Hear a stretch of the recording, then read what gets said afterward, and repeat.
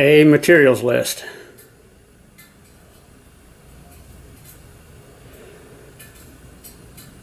That bottom part right there is just for the hinge. Alright, what you see there is all the material that's going to go into building a sheet metal brake.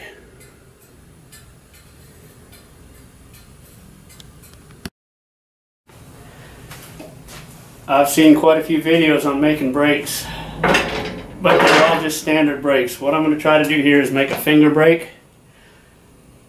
I don't know how it's going to work.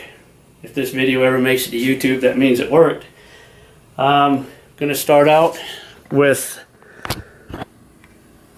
laying out the hinge. Going to cut all the way down into that.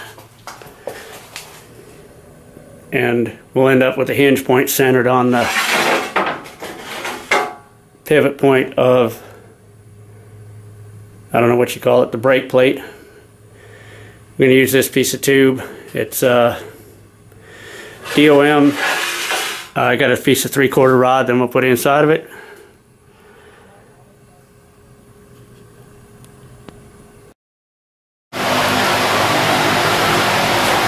Cut the corner off this with a plasma cutter. Now I need to get this, which is going to be my hinge, over the top of this rod. Get this cut out right here, so that this is low enough to be centered here and centered here at the center of that, so that my pivot point is perfectly centered, so I can make a square bend with this.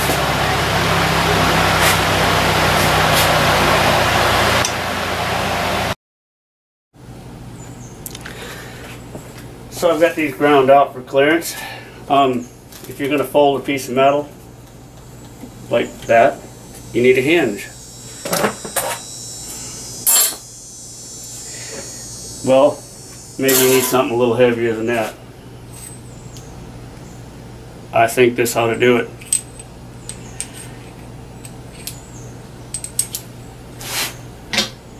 That'll lay in there, get welded.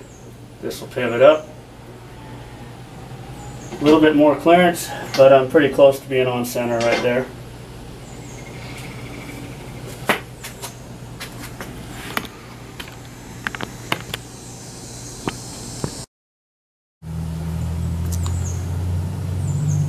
It's getting close to what I'm looking for.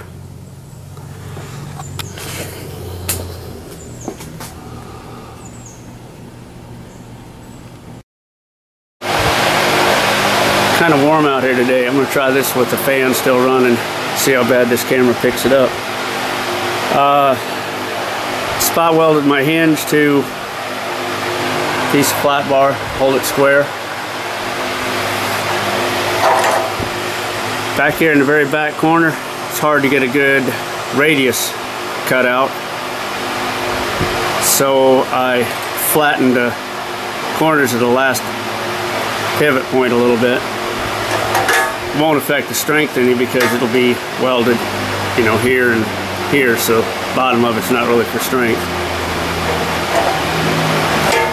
But let's see if I can get this held in here.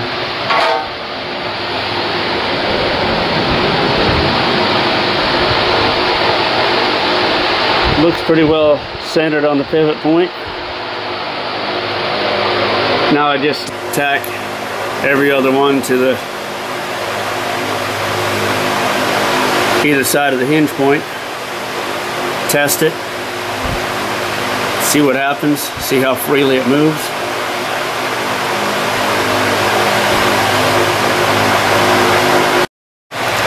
Alright, welded. Just on one side. Back side hasn't been welded yet, but a little bit stiff on this hinge right here.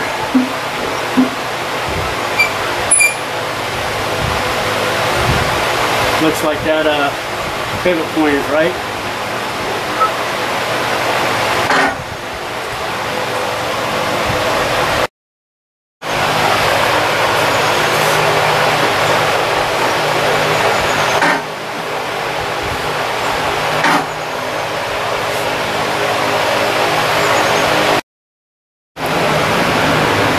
So this is the idea.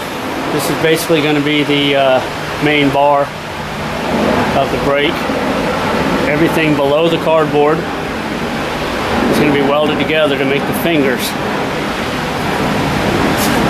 That's going to have to be ground off to a 45 to be able to do more than a 90-degree bend. And there'll be a clamp bar above this to hold the fingers in place. Probably put gussets in here to give it more support. I'm not sure if I'm going to do this back set here or not. That'll give me a little bit of a spot to re-weld or brace in case any of this does not work. I don't know, I believe it'll be strong enough, so I may just go straight right down to the edge. I'm going to make the whole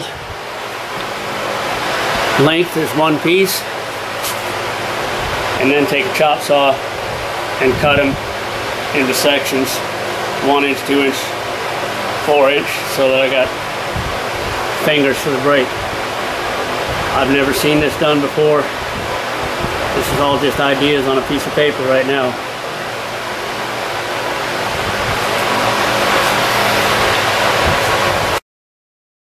Getting ready to start welding up the finger assembly.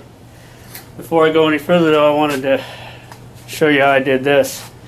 Brought this out to the edge of the table so this is held up at the right angle. Clamped it all down.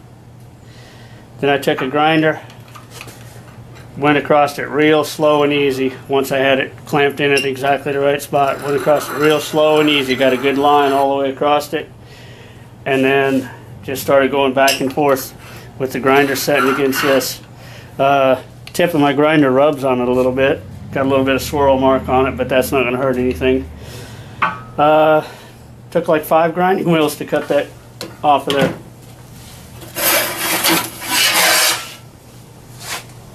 There it is.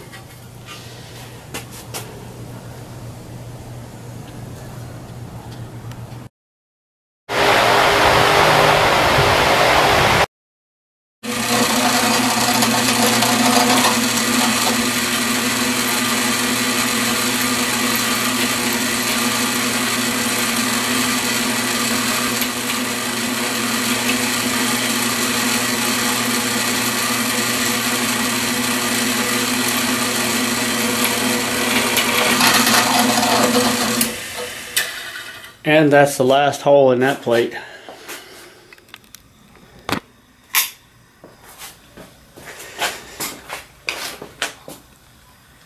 Drilled holes all the way through, all the way down.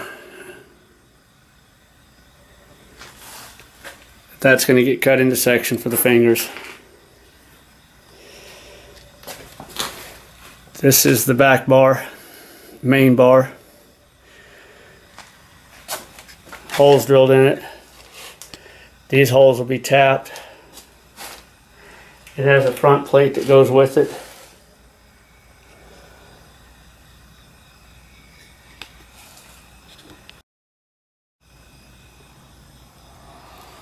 This is the front plate that goes on it.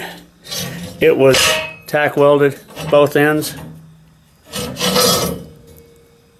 And then pilot holes, and the holes were drilled to the size that I need to tap them out. Now the upper plate will get holes drilled out all the way to 1/4 inch, so a bolt will be able to go through that, be threaded into this plate.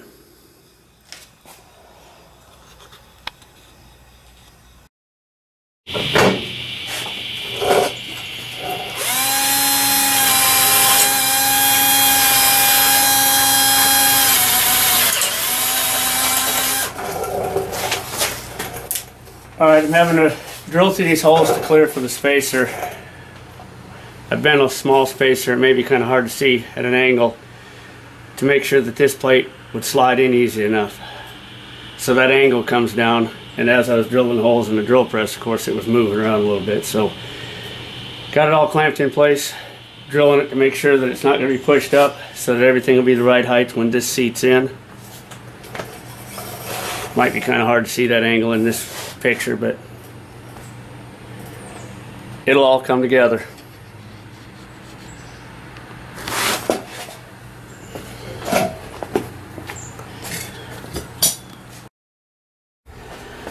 Okay, well, now you can see how it's supposed to work. Fingers will come out of it like that. Tighten that bolt, lock it in place. And that'll bend the metal right over the tip, hopefully. This is going to be the end plate. Spring underneath of it. This will be about this height. Got a piece of 1/2 inch all thread. I'm going to make a hold down bolt for it near the front.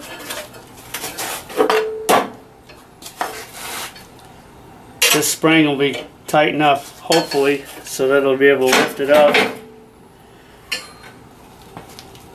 enough for the fingers to come out. Because as you see, it's got to be that high for the finger to come out, and then that's the height installed, so we'll have to raise it up.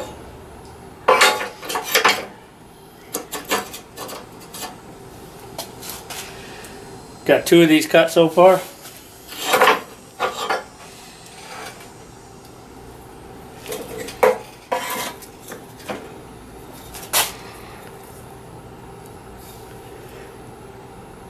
I'm going to put a little gusset in the back edge of it, make it a little bit stiffer.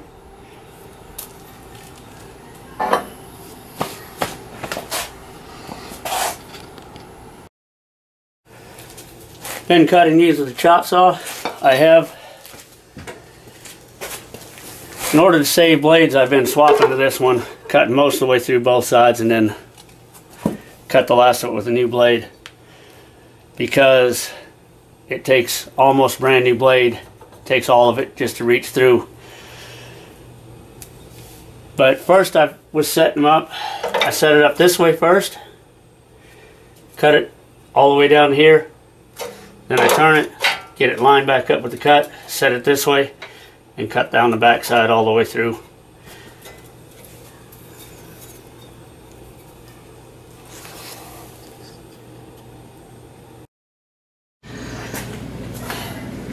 Well, you know how little kids are when they get a new toy, right? Well, as you can see, it ain't even together yet. It's sitting on a couple 4x4s. Probably fall off the bench. If it does, I'm going to try to jump on this table behind me. But, like I said, little kids with a new toy, I have to try it. I've already bent one of our bends.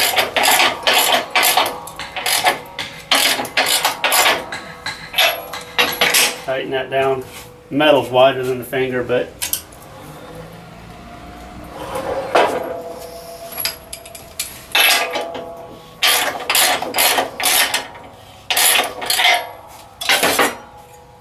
there it is. So it works on thin metal. Well, it ain't even together yet, but